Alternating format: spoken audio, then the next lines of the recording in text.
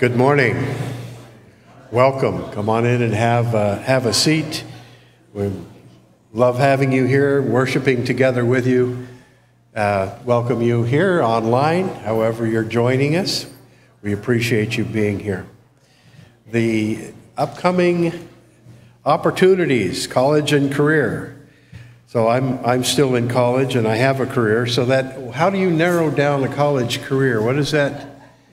Where is the cutoff for that? But if you feel you're young and you have the energy, join for picnic outing, Overland Park, next Sunday. And also they're looking at a weekend trip to Christ for Me in Tahlequah.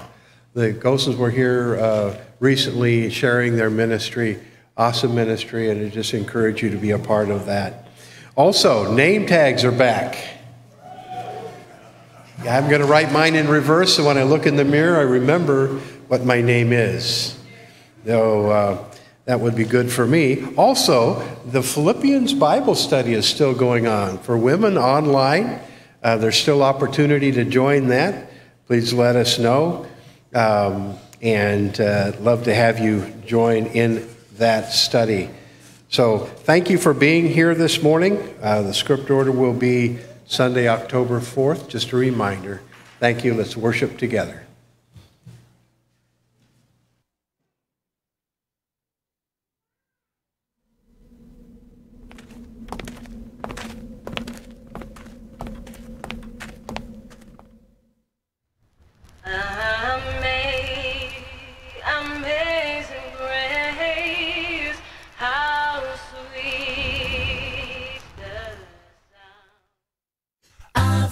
Sing, he paid the price and Jesus bore it all. I've heard them sing, I'm coming home, and heed the master's call. I've heard them sing the modern songs and songs of long ago. But amazing grace, so sweet the sound, is the sweetest song I know. Amazing grace, so sweet the sound, oh how sweet that is the sound. No sweeter song, sweeter song in this life could be found. Heard about the Savior's blood, washed just white as snow. But amazing grace, so sweet the sound, is the sweetest song I know.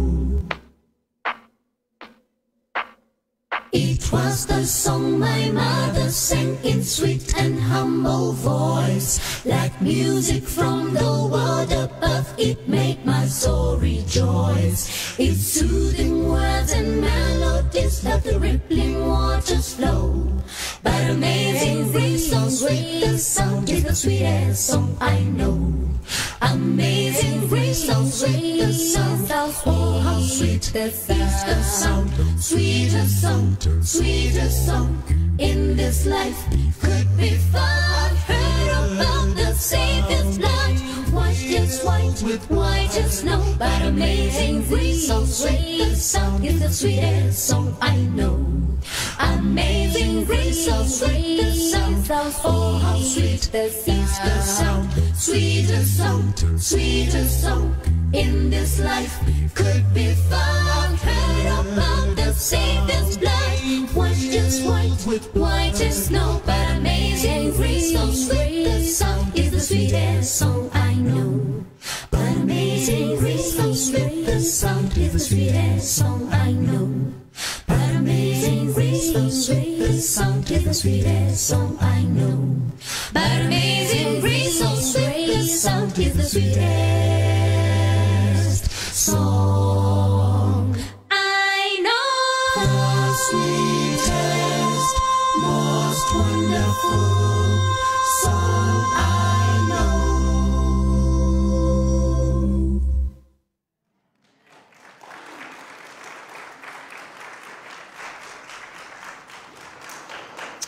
Amen. Let's stand and worship together this morning.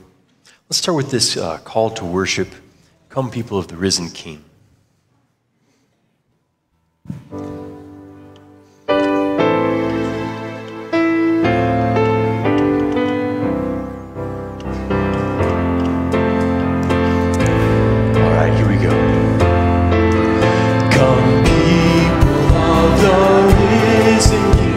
Delight to bring him praise.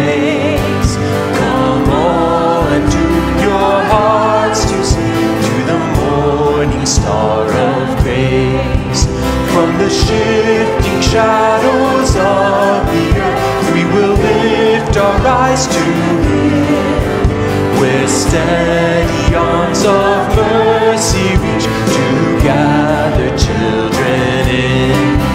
Rejoice, rejoice, let every tongue rejoice. One heart, one voice, for Church of Christ rejoice.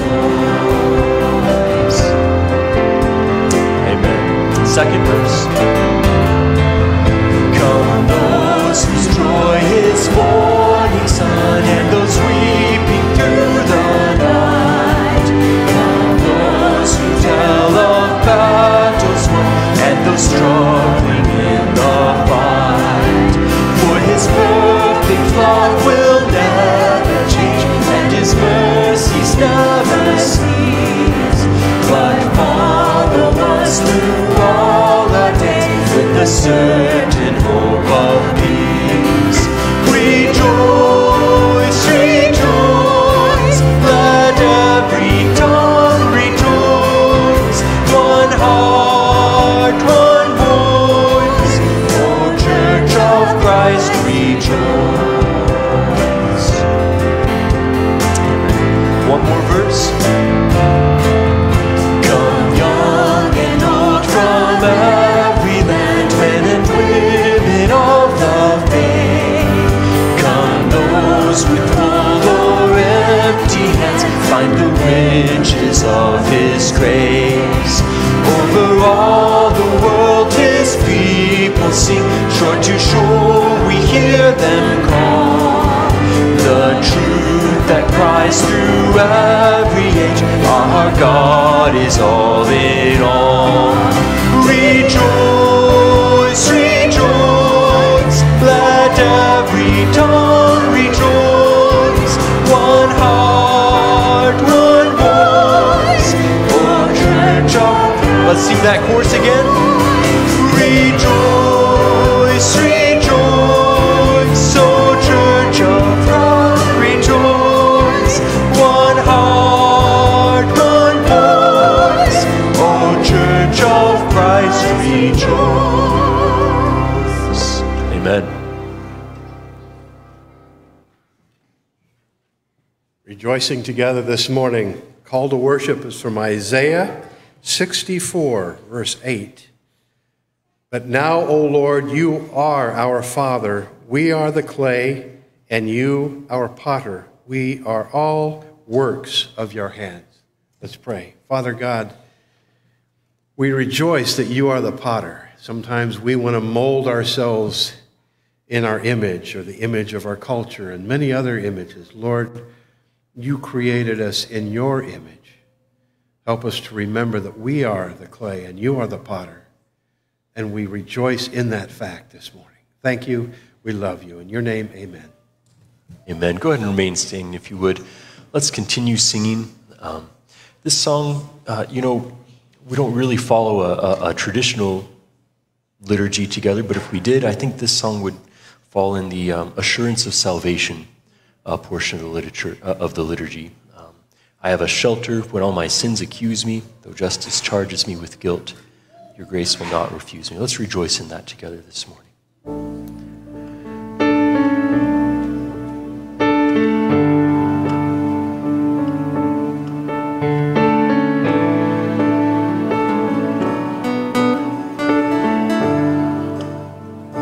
All right, here we go.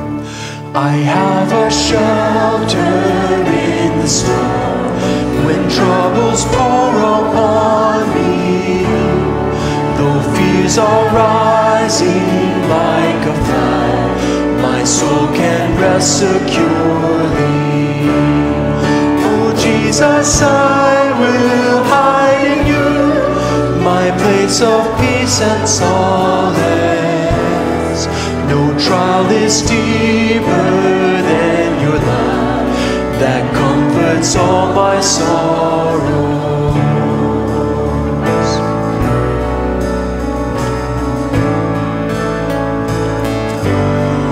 I have a shelter in the storm when all my sins accuse me. Though justice charges me with guilt. Your grace will not refuse me. Oh Jesus, I will hide in you, who bore my condemnation. I find my refuge in your wounds, for there I find salvation.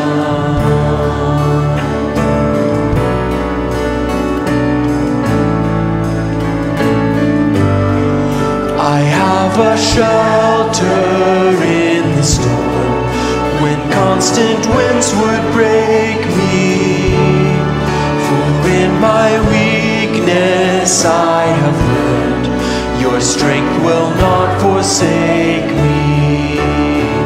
Oh Jesus, I will hide in you, the one who bears my burdens, with faithful hands that cannot fail.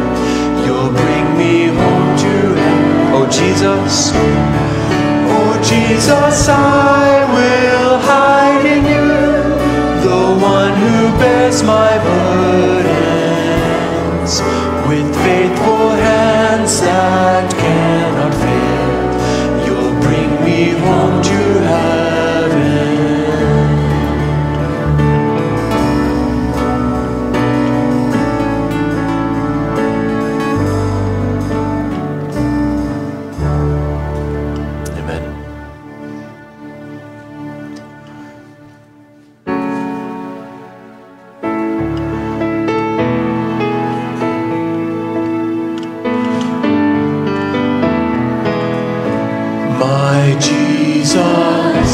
My Savior, Lord, there is none like you.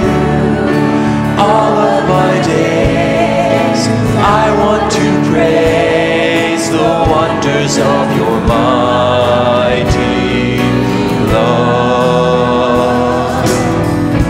My comfort, my shelter, tower of refuge and strength, let every breath, all that I am, never cease to worship you. Shout to the Lord, all the earth, let us sing. Power and majesty, praise to the King. Mountains bow down and the seas will roar at the sound of your name. I sing for joy at the work of your hands. Forever I'll love you, forever I'll stand. Nothing compares to the promise I have in you. Amen. Let's sing again. Jesus, my Savior, Lord, there is none like you. All of my days I want to praise the wonders of your mighty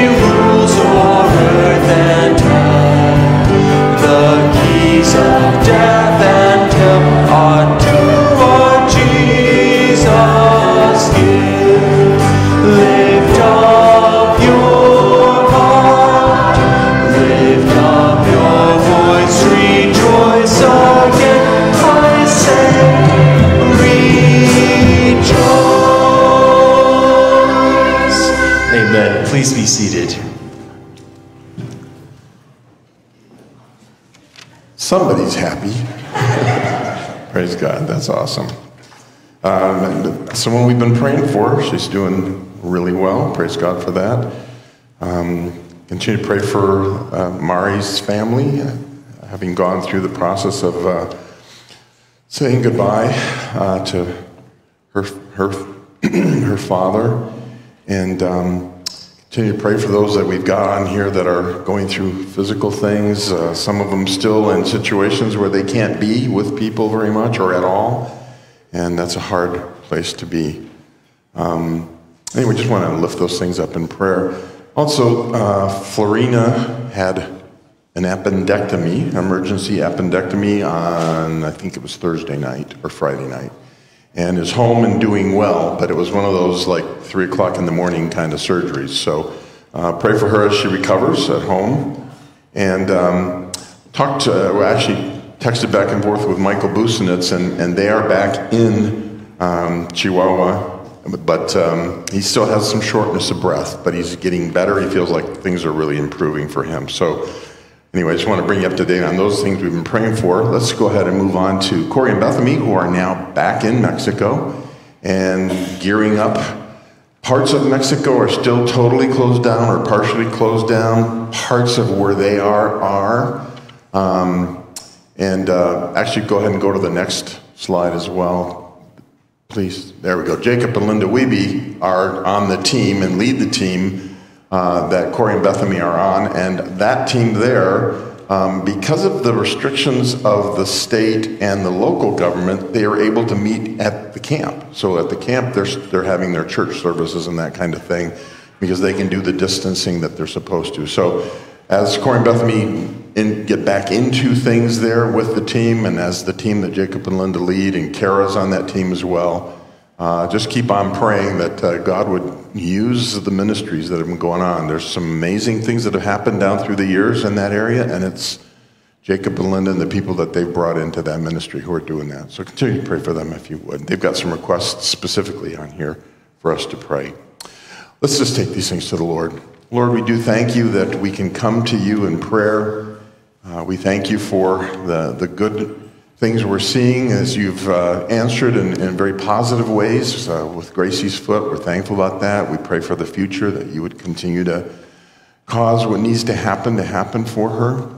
Lord, we think of those that are struggling with other kinds of things, other health issues here in our church family.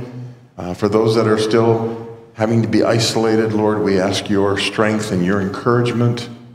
Lord, we just ask that there wouldn't be any kind of infection that would come into those situations where people are trying to protect themselves from COVID. So we ask for that, if you would work in that way. Lord, we do want to commit the missionaries we've just mentioned to you, and we thank you for each of them. Thank you for that team that's down there in Nuevo Ideal and all the people involved with that ministry. Lord, they're reaching into some difficult and hard places and reaching people who desperately need the gospel.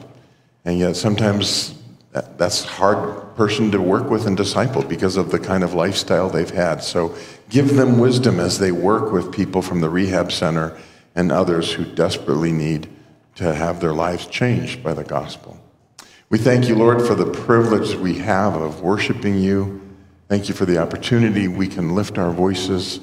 And thank you, Lord, that we have a chance to be together and to listen to your word and to learn from it. So we ask for you to work in us and through us this week. In your name we pray. Amen.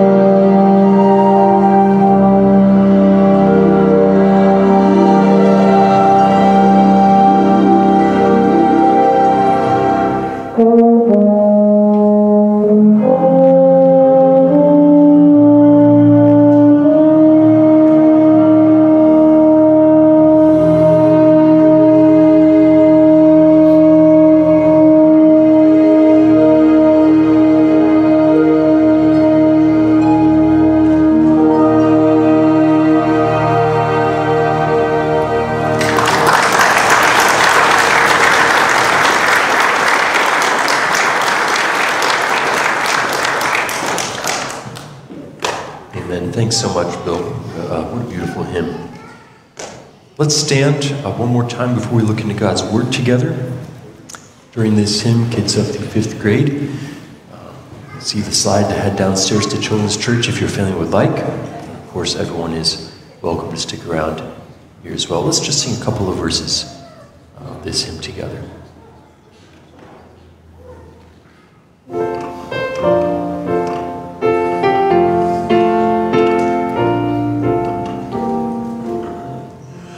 We praise thee, O God, for the Son of thy love, for Jesus who died and is now gone above. Hallelujah, and thine the glory. Hallelujah, amen. Hallelujah, and thine the glory. Revive us again. Let's sing one more verse. All glory and praise to the Lamb that was slain, who has borne all our sins and has cleansed every stain. Hallelujah, and thine the glory. Hallelujah, amen. Hallelujah, and thine the glory. Revive us again. Amen. Let's join together as we read in Philippians chapter 2.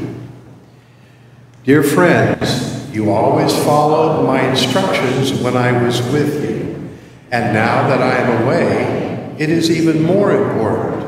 Work hard to show the results of your salvation, obeying God with deep reverence and fear. For God is working in you, giving you the desire and the power to do what pleases Him. Do everything without complaining and arguing, so that no one can criticize you. Live clean, innocent lives as children of God, shining like bright lights in a world full of crooked and perverse people.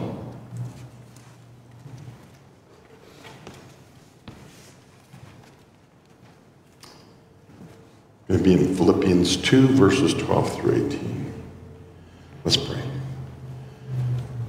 And now, Lord God, we ask that you would help us as we look into your word. Help us to understand what it was that you were guiding Paul as he wrote. Help us to understand what it is that it meant and what it still means as we look at these words and try to understand. And then more than that, try to put them into practice every day in our lives. So we ask that you would encourage and challenge and convict whatever needs to happen in each heart, Lord, that you would do that by your Spirit and through your word. We ask in your name. Amen. Please be seated. There's a little verse card. You'll be getting these from time to time. It was in the bulletin. This is some verses from last week. I find many times that even verses that I've memorized before, I have to go back and start relearning. And so right now I've been working on Lamentations, and it was part of what we talked about last week. So I've just put it in there. Feel free to take those and memorize those, or just put them up where you can see them every day. I find God's word really encouraging many times. Let's go ahead and put that first one up there. Has anybody ever felt like this? There's actually a mug with this on it. My daughter has this. Good morning, if it is a good morning, which I doubt. I mean, Eeyore's one of my favorite characters in Winnie the Pooh. But if you're ever around someone that's like Eeyore for extended periods of time, they can kind of get on your nerves. Just saying. Anyway, a few years ago, I had the privilege of traveling to Quito, Ecuador, to be part of a missions conference, and I was one of the people who was speaking and sharing from God's Word, and it was just amazing to be able to be there and be a part of all of that. And at one point we were taking a trip and we were going by buses, and there were people from all over South America that had come to this. And so the bus leader was saying, listen, what we're going to do is every 20, 30 minutes we're going to rotate so that you get to know everybody on the bus. And I didn't say anything, but down inside I'm going, oh, good. You know, not my favorite thing. But so anyway, I managed to get through a couple of the rotations and actually enjoyed meeting some new people.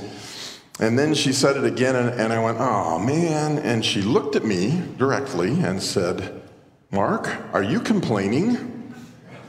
And I had a come to Jesus talk right then in my mind, and I confessed, and I said, no, absolutely not. I'm on my way. But you know, it made me remember that there have been times when I've led a group or something like that, and all it takes is one to start kind of complaining and grumbling and mumbling, and it kind of picks up a little bit, and all of a sudden you've got a whole bunch of people who are dissatisfied, and it starts with many times with one person. And so it was a real good lesson for me to hear again and to just be called out and said, listen, are you really complaining? No, I'm not actually. I'm looking forward to this. Thank you.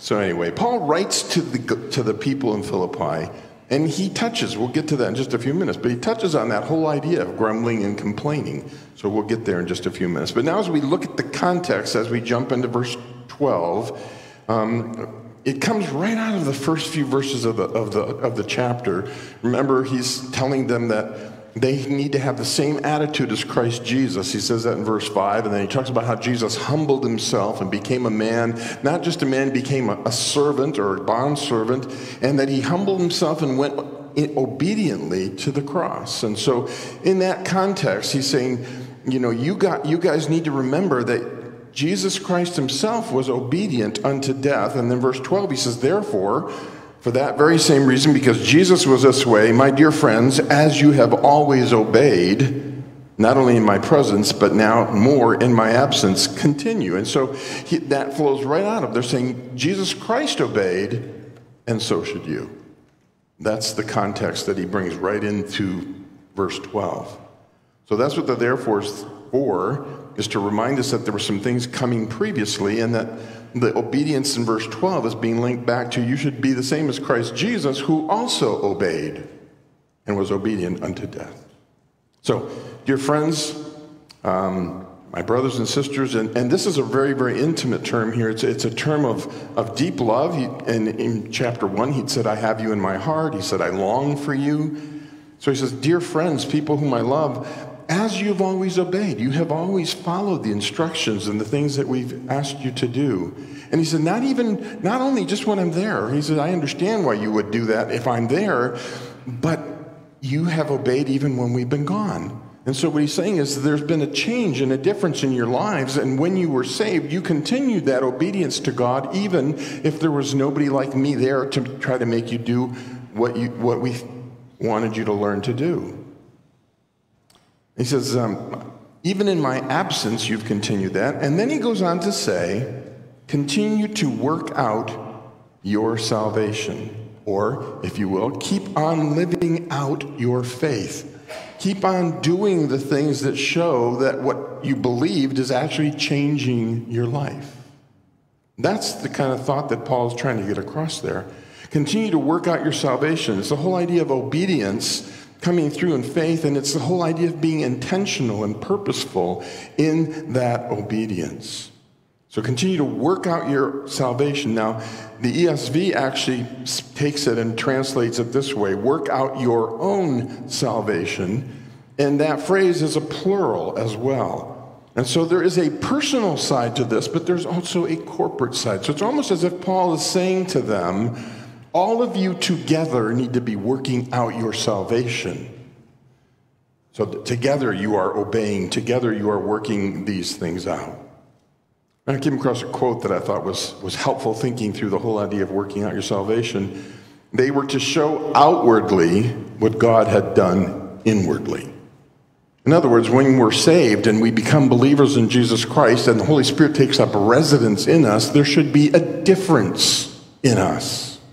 There should be a difference in the way that we think and in the way that we speak and in the way that we act. So he says, Dear friends, just like you've obeyed in my presence, also in my absence, keep on working out your faith with fear and trembling. And the fear and trembling isn't scared to death. It's the sense of awe and reverence and respect. And this is God we're talking about, the one who sent his own son. So keep on working out your salvation in fear and trembling, or with awe and reverence and respect towards God. So he says, keep on working out your fear, or keep on working out your salvation, for it is God who works in you, because it is God. So he says, keep on working out your salvation. And then verse 13, because or for it is God who works in you. God is the one who's doing this. For it is God who works in you to will, giving the desire, and to act, giving the power to move forward and do what needs to be done, or to be obedient. So God is at work in us. He gives us the desire for something, and then he gives us the ability to do what he's given us the desire for. That's what Paul's saying here. He says, you can work out your salvation in fear and trembling. You can keep on growing in the Lord because God himself is giving you the desire to do this and the ability to do this. And that's coming right out of verse 13. So it is God who works in you to will and to act according to his, and this is the best part of this, according to his good purpose. So God is working in us. If we're saying, Lord, I want to grow, I want to keep on working out my salvation, I want it to keep on becoming more like your son, Jesus Christ, that's what I want to see happen. And God is saying, that's great, that's what I want to see, so I'm going to work in you, I'm going to give you that desire, and I'm going to give you that ability to keep on doing. And by the way, my plan and everything that I've got going for you is a good purpose. It is a good purpose. And it kind of reminds us of what he said in Romans 8:28. All things together, God's working all things together for good of those who love him and are called according to his purpose. And there's some implications here. So let's go to, let's just look at verse 12. And I've got it in 3 translations here. Continue to work out your salvation in fear and trembling. Now, the ESV says, work out your own salvation. And New Living says it a little differently. But it's the point of what is trying to be made here. Work hard to show the results of your salvation by obeying God, which is what he's saying. Work out your salvation with fear and trembling, knowing that God is giving you the desire and he's giving you the ability to live that truth out. Now, just some observations about the whole idea of working out your own salvation. Work out your own salvation does not mean that we are earning our salvation. It's not saying work for your salvation. It's saying very, very clearly, work out your salvation. So we can't earn our salvation. That's not what Paul is saying. What Paul is saying is that as you live this truth out, keep on doing that. Keep on working it out. So we can't earn our salvation by working it out. And by the way, if we aren't working out like we should be, and maybe we've slipped a little bit, doesn't mean that we are losing our salvation either. Okay, so be really clear on that. You work out your salvation. It has nothing to do with earning or losing salvation. Down to the next point. Work out your salvation does not mean that we can do it for someone else. Okay? Work out your own salvation is what the verse says. It means that I'm the one that's having this interaction with God, and he's the one that's working in my life. I cannot do it for anybody else. I can encourage, I can challenge, but they have to live that part out, their own salvation themselves.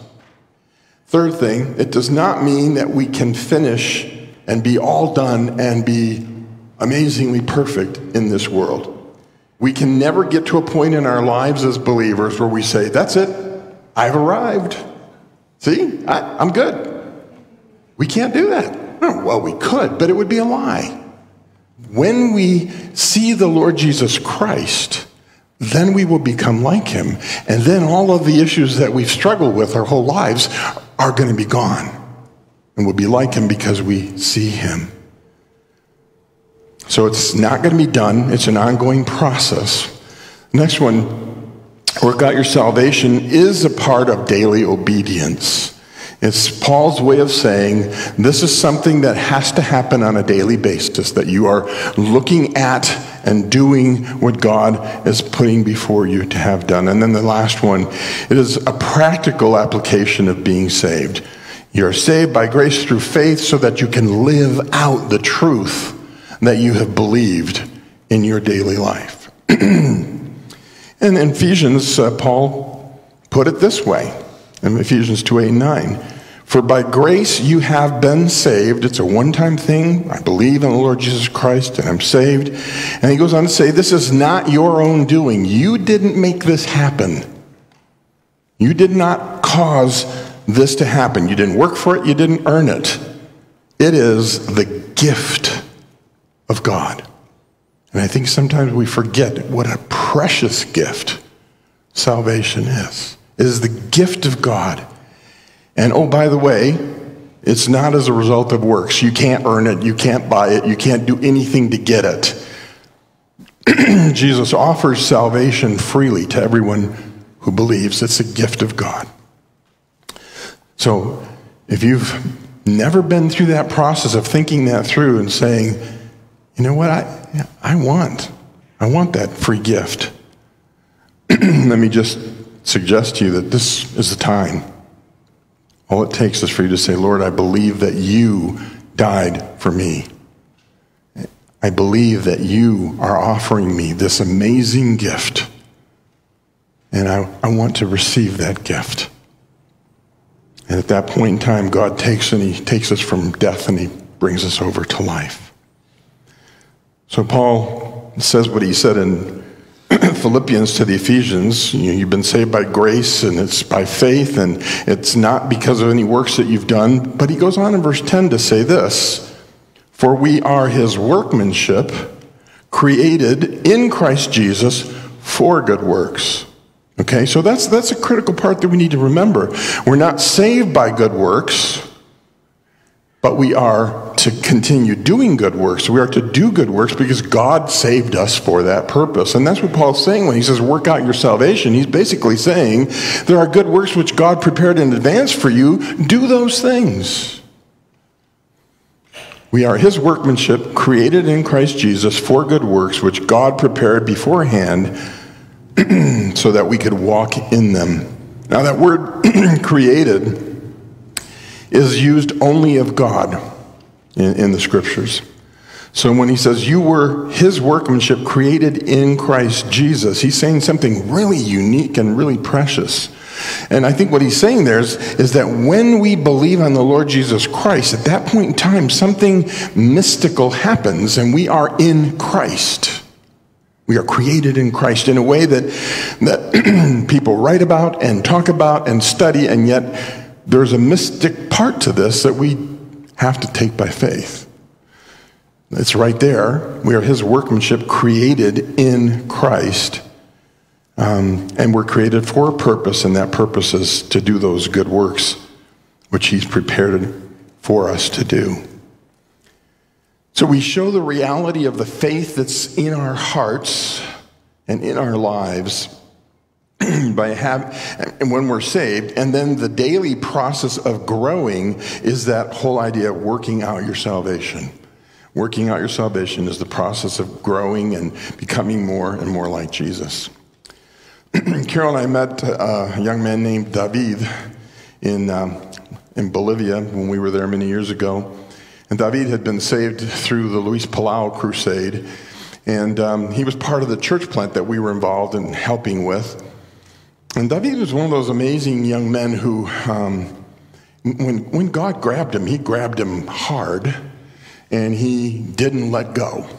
And David is one of those guys who, he went from being just totally into the world in every way you could possibly imagine to being totally into the Lord and leaving all that behind. It was just one of those really cool things to see.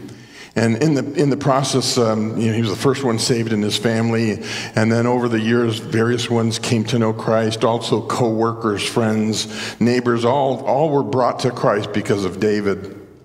And his mother, who was in part of a very traditionalist religion that she was raised in herself, said, well, you know what? This isn't for me, but it's really good for my son, because it changed him from a drunk to someone who is a good man.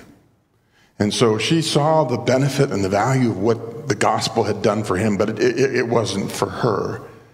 And one of the things that really struck me in all of this is that the radical change in David happened because he said, Lord, yeah, what do you want to do with me? Do whatever it is. David wasn't perfect. David had a lot of things that he had to learn and work on. And David is still today living and working in ministry in another part of Bolivia. He's been a pastor, he's been a church planter, and now he's in charge of a ministry to underprivileged and underdeveloped families in a very difficult setting in Cochabamba, Bolivia, and been overseeing and building that ministry up and doing an amazing job. Second implication, again, I want to look at verse 12 and 13. Paul said, continue to work out your salvation with fear and trembling. And you know, I'm so thankful that that isn't the only verse there. Can you imagine the pressure and the weight on us if that was it? Work out your salvation with fear and trembling, and we didn't have verse 13? It would be, I guess it's up to me. I'm the one who has to do it. I have to make it happen. And that's why I'm glad it says, continue to work out your salvation with fear and trembling, for it is God who works in you. It is God who does the work. As we just saw in Ephesians, we are saved by grace through faith. It's the gift of God. And that's one of those things, if the two verses weren't together, we'd be a mess. Because it would be us working hard to try to make it all happen. Us working hard so that somehow we could achieve whatever it is we think we have to achieve in order to be received into heaven. And the only thing that receives us into heaven is the fact that we've come through the forgiveness that Jesus offers. And so you've got verse 12 with this amazing thing. You need to continue living out the truth of your salvation. And verse 13 saying, and not only do you have to continue living it out, but God is going to work in you so that you can. And I think that to me is really encouraging, because on the one hand, I know there's so many things that I need to learn and grow. And this week I'm saying, Lord, I have so far to go still. And he said, yeah, you do. But you know what? The cool thing is I don't have to do it alone. I go with him. He walks with me. Let's go on to verse 13, and a couple of translations different here. The one who is bringing forth in you both the desire and the effort is God. He's the one that gives us that longing and that desire and then gives us the ability. What an incredible thing. And in the New Living, it says, God is working in you, giving you the desire and the power to do what pleases him. So when Paul says, work out your salvation with fear and trembling, thankfully, verse 13 is also there, which says, but you don't have to do this alone. The Holy Spirit of God is working in you so that you can learn what God wants and you can walk that out in your everyday life. So verse 13 tells us how to work out our salvation and how to keep on going. And so how do you do that? Well, you work harder. You work really into being more disciplined. You plan better. No, it isn't about me doing more. It's about me saying to the Lord God, I can't do this without you. I want to step forward, but you need to show me the direction, and then you walk with me, because I cannot do this alone. I don't care what it is in the Christian life. If we are going to do it in our own strength and power, it's not going to happen. It'll be a mess because we mess things up. The one bringing forth in you both the desire and the effort is God. I love that. This quote I found helpful as well. Both divine enablement and human responsibility are involved in getting God's work done. Believers are partners with God, laboring together with him. God could have chosen all kinds of ways to spread the gospel. He chose us. He chose us. He wanted us to take the message of the gospel and let it change us from the inside out, and then for us to go out and share that with other people. And that's the whole process that God is doing. I'm going to go back to David, the man I was telling you about in the first illustration. He sat down one time and he told me, he said, Mark, when I first got saved, I was so excited and I wanted all my family to come to Christ. And I came home and I was so, he said, I was very forceful. He said, I was trying to force them to come to where I had gotten to. And he said, I would come home and in the tradition that his family had believed, there were statues and icons and all kinds of things around the room. And he'd sweep those things off the shelves and throw them in the trash. And it wasn't very helpful. It just didn't encourage anybody in the family at all. And he said, I finally understood that wasn't going to change anybody. And I was making people mad, and that wasn't what I wanted. And so he said, I just decided to keep on living, keep on being who God called me to be. And over the years, as I said, even his mother came to Christ, everybody in the family. And that's, man, it was like 6 or 7 brothers and husbands and wives and the whole bit. And it was just one of those amazing things because one man was willing to say, okay, God, I want to grow, so you need to work with me. Help me to walk out my salvation and work it out on a daily basis in such a way that even my family wants it. And praise God, that's exactly what happened. And he's still there today, continuing to work out his salvation on a daily basis.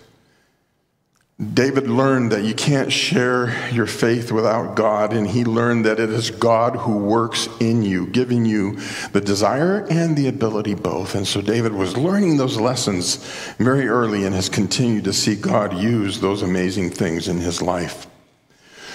Let's go on to verse 14. This is one of those verses that I think my mom used to pull out every now and then and just quote at me. I'd like to say it was really helpful, but anyway. Verse 14 says, do everything without complaining or arguing. Why?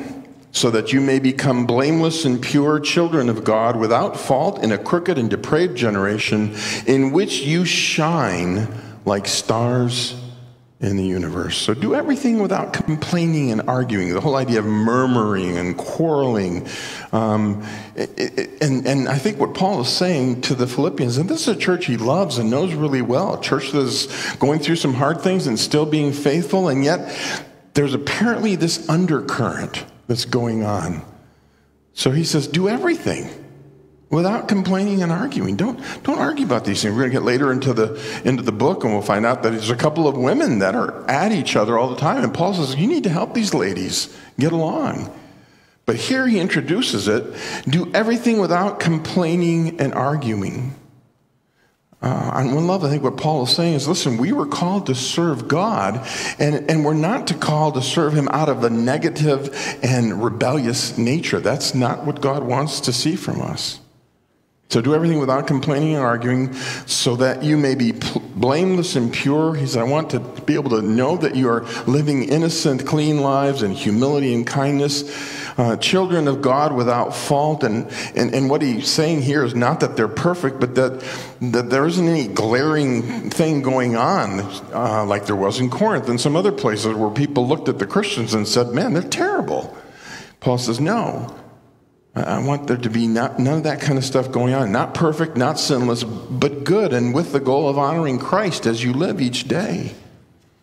So that you may become blameless and pure children of God without fault in a crooked and depraved generation. You know, sometimes we look around us and we think, man, it is terrible. And it's getting worse in our culture. And I wouldn't argue with you. But I think we forget how bad it was when Paul lived, too.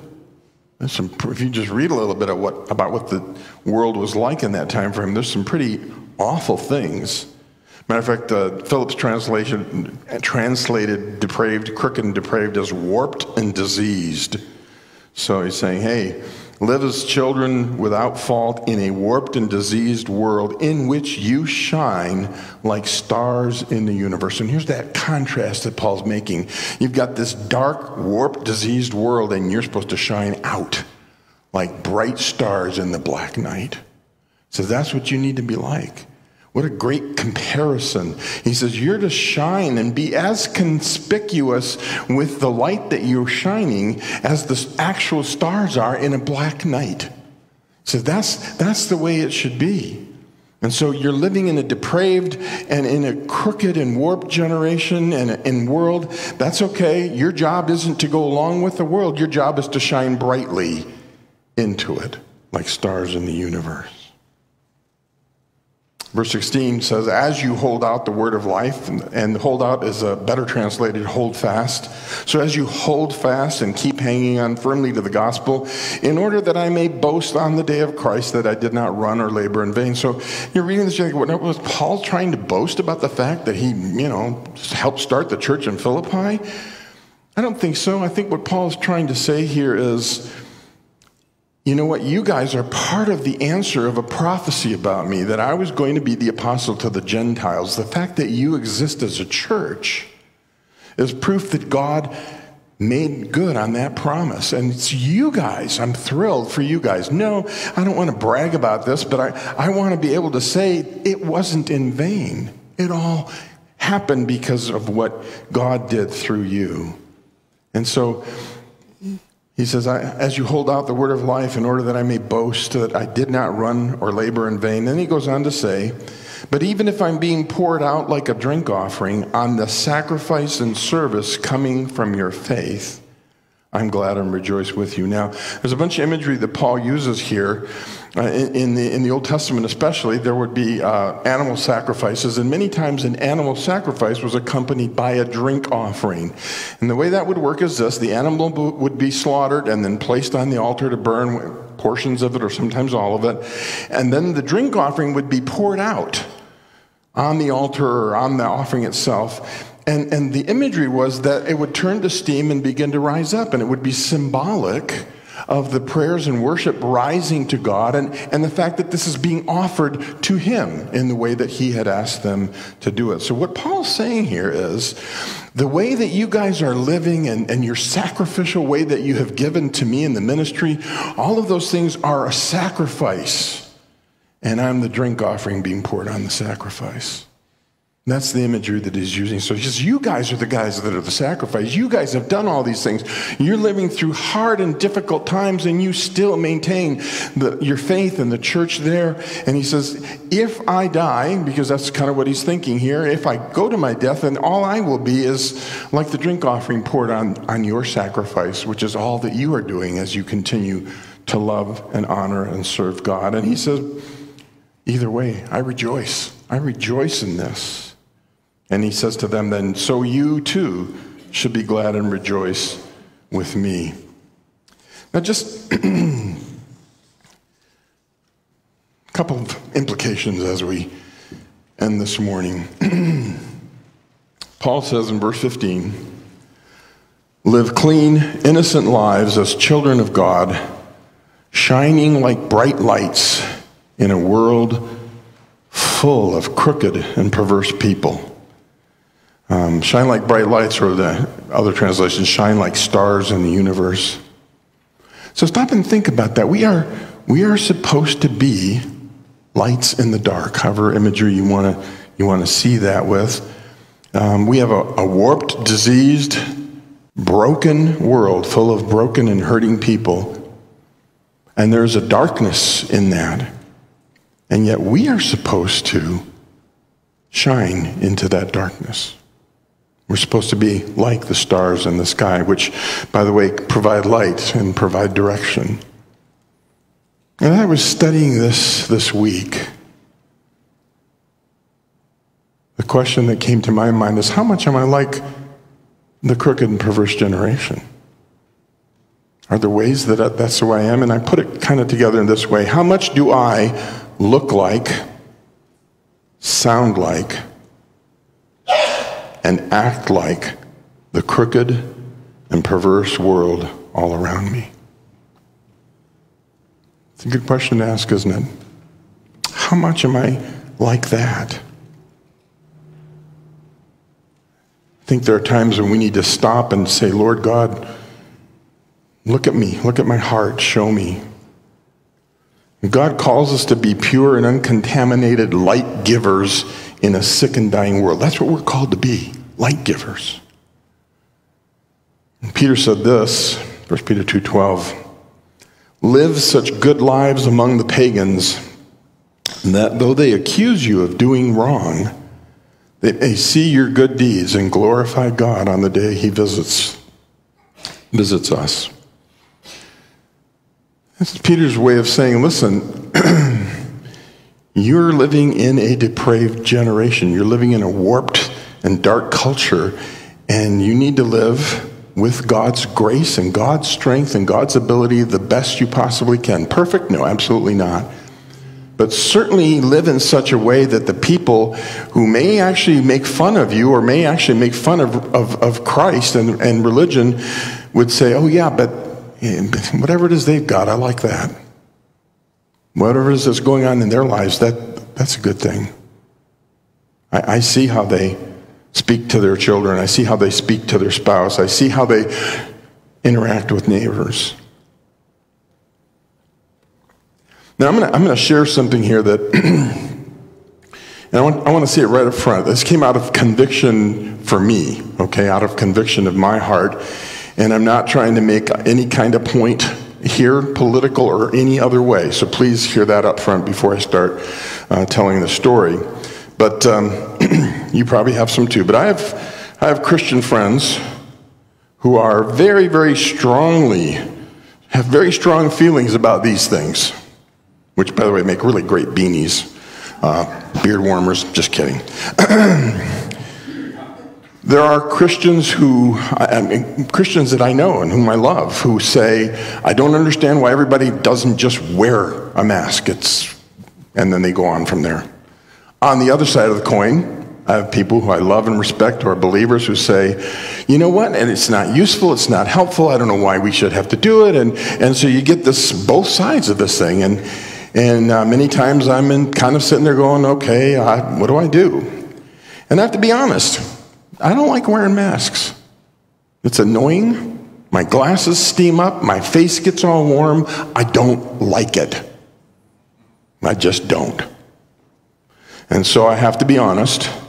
There have been times my attitude as I reached for the dumb mask on the dashboard was not very good. And those times when I walked into the store without it and had to go all the way back out to the parking lot to get the mask and put it on, I was really upset. And as I thought that through this week, I thought to myself, what does it look like to be a light? I'm not saying wearing a mask or not wearing a mask is about light. I'm saying for me and my heart attitude about all of it, that had to change. For me, I had to say, okay, if I'm going to wear this, I need to wear it in such a way that everybody I talk to doesn't think I'm going to bite their head off. Okay? So again, I'm not making a statement about whether anybody in the room should wear it or not wear it. That's not what I'm saying at all. For me, it was a sense of my heart that needed to be dealt with. And so now, I'm trying to make it a practice that when I forget the mask and I have to go back out to the truck and get it, I kind of grumble on the way out, but on the way in, I start praying and say, Lord God, help me to be a blessing to somebody. Okay? Again, this is my struggle. I'm not trying to tell anybody to wear or not wear. To wear or not to wear, that's with you and your conscience and God. And I'm also not speaking about it in a medical way at all. I'm not a doctor, and I know doctors on both sides of this thing. And I just want to say, it's about my heart. And if I want to be like the stars in the universe, my heart has to be right in this. My heart needs to be right. Whether I wear it or not, my heart needs to be right. I know this is highly personal, maybe something that you've had to struggle through and work through. Let me just place it out there. Take it to the Lord. Talk to him about it. And then do what God lays on your conscience in regard to that issue. Some verses that I've found really helpful when I'm dealing with my own heart, with my own attitude. Psalm 139, verse 23 and 24. This is a great prayer. And we can, Lord, I don't know if my heart is right, Lord. I don't know if there's stuff going on in there that is just a mess and causing problems. But please, would you search me? Search my heart. Know me, test me. Know my anxious thoughts, those things that cause fear. This is critical. Point out anything in me that offends you. Is my attitude and my heart offensive to God? That's critical. That's so important. If I really want to live for Christ, it's search me. Work on me. Is there anything there, Lord, that I'm doing or saying? Or is my attitude towards others coming out in ways that isn't light at all? God, help me. Show me. Make it clear. Show me if there's anything offensive. And then please guide me. Help me to live out the truth. Because we are called to reflect the glory of God's character in our conduct, our attitudes, and our words. That's our calling. And when we do shine into the darkness, we show the wonder of the gospel of Jesus Christ. And that's why we're here. Now, just what do we take away from all this? Let's go back to the verse I hate. Verse 14. Do everything without complaining or arguing. Why? So that you can be a shining light in the sky. You can be like the universe of stars. Do everything without complaining and arguing so that that can happen. Do everything. Ouch. What's included in that, Lord? I mean, is there any wiggle room? Everything, Lord, really? Everything without complaining or arguing. But Lord, I hate standing in lines. Do everything without complaining. Lord, I hate this dumb mask. Do everything without complaining. So that you can be lights like the stars in the universe. If we want to shine like stars in the universe, giving direction and light to others, then we have got to make sure that we are not grumblers and arguers, whiners and complainers. Eeyore's cute on a mug, but you don't want to be Eeyore. People of Israel had a problem with grumbling and complaining. Go back and read through Exodus and some of the other books in the Pentateuch, and I'll just give you three of them. Not too long after they'd gone through the Red Sea, Exodus 15:24. So the people grumbled against Moses, saying, "What are we to drink?" And miraculously, God provided. And then a few chapters later, in chapter 16, verse 2, they traveled a little bit, and again, the whole community grumbled.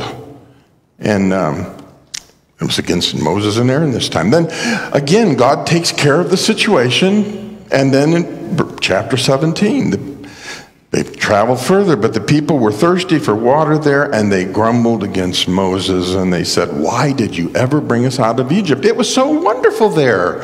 It was great. Life was awesome. Why did you bring us out here?" And we're never like that, right? We would never complain and grumble. I find these verses very encouraging from Colossians 3. If you've got something that you're thinking about, or something that you just kind of always kind of bubbles up as a complaint or something. Maybe you don't even say it, but it's just kind of rumbling around. I love verse 15. Let the peace of Christ rule in your hearts, since as members of one body you were called to peace, and be thankful. Be thankful. I don't know what it takes exactly to always have 24 hours a day the peace of Christ ruling in my hearts, but I can tell you what doesn't happen. It doesn't happen when I'm grumbling, whining, and complaining. Let the peace of Christ rule. And so if there's stuff coming up, I need to say, Lord God, I want that peace, and I want it to rule my heart, not the things I'm complaining about, or things that I don't want to do, or people I don't want to see. Lord, peace. I want your peace to rule. Thank you. Thank you for the encouragement. Thank you for your help. Verse 16. Let the peace of Christ rule. Then let the word of Christ dwell in you richly, as you teach and admonish one another with all wisdom, and as you sing psalms, hymns, and spiritual songs with gratitude in your hearts. Again, so let the peace of Christ rule. Let the word of Christ dwell in you. Take it in. Think about it. Pray about it. Ask God to help you understand it even more, and ask God to help you practice it. Let the peace of Christ rule in your heart. Let the word of Christ dwell in you.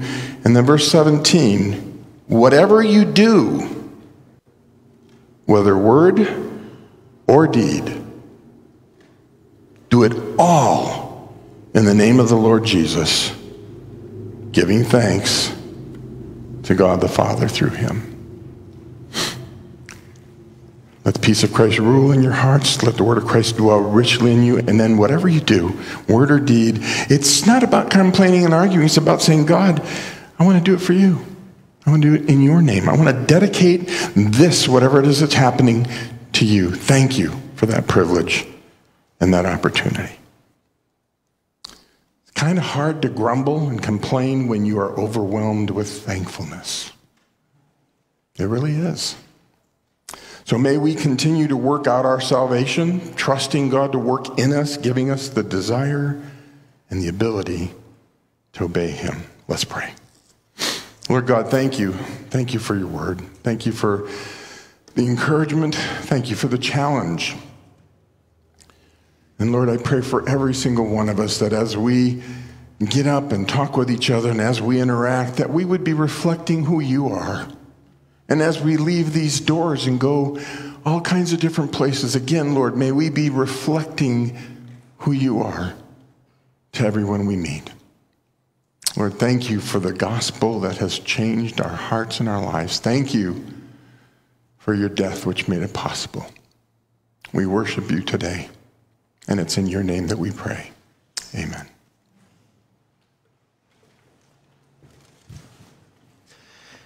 Amen. Let's stand one more time and respond with this hymn as we close. Let's commit ourselves together to the Lord this week, everything that's on our minds, everything from our minor inconveniences to our deepest fears and struggles. Let's commit ourselves to the Lord with this song.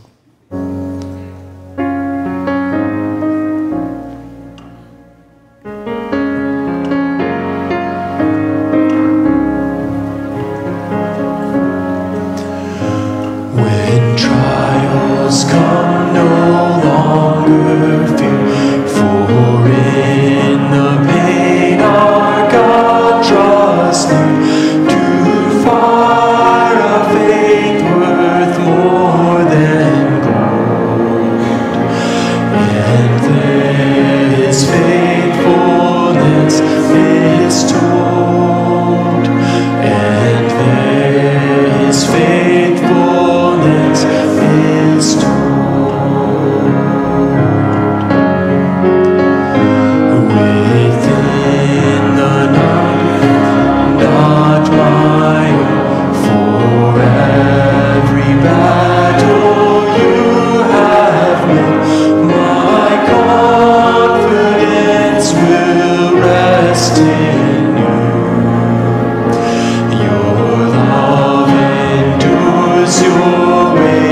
are good. Your love endures, your ways are good. When I am weary with the cost, I see the triumph of the cross. So in its shadow I shall run till He complete the work begun. Till You complete the work begun. One more verse. One day all things will be made new. I'll see the hope You called me to, and in Your kingdom paved with gold, I'll praise Your faithfulness of old. I'll praise Your faithfulness of old. Let's bow our heads in prayer. Father God, thank You for Your faithfulness of old. Thank You that Your faithfulness is new every day. Lord, we thank You for Your sacrifice of Your Son here on earth. God, help us to work out our salvation. Thank You that we don't have to work in our salvation. Lord, help us to be salt and light shining in a dark world this week, Lord. As we go from here, Lord, help us to remember that darkness cannot exist in the presence of light. You say You are the light of the world. God, this week shine in and through us. In Your name, amen.